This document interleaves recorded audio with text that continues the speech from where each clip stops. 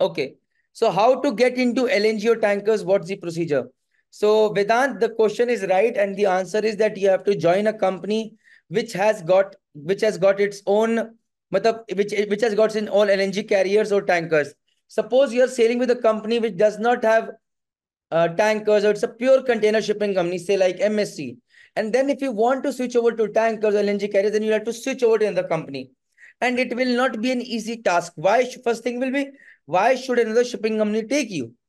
So it will be a Herculean task. Suppose you're sailing with the XYZ shipping company, which has got your tankers, bulk carriers, containers, and suppose you have performed really well on containers and you tell them, sir, I want to ship on tankers, and then, sir, I want to ship on gas carriers. And if you have really performed well, they will take you. In another case, suppose you're a third engineer and you want to ship to tankers, then in that case, they might tell you, company might tell you, okay, we'll take you on tankers, but we'll give you a demotion. We'll tell you go as a fourth engineer.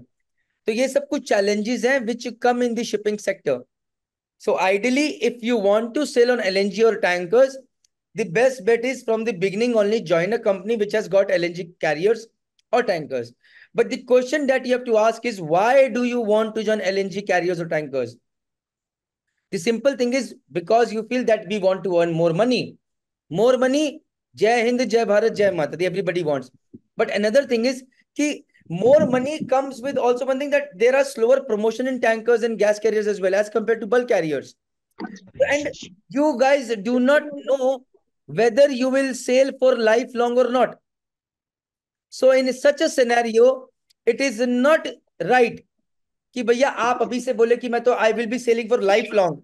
You join gas carrier and then later on say I don't like it, and then you have lost promotions as well. So ideally, you have to see where you see yourself after 5 years, 7 years. And suppose after one sailing only you realize that yaar, maybe shipping is not made for me.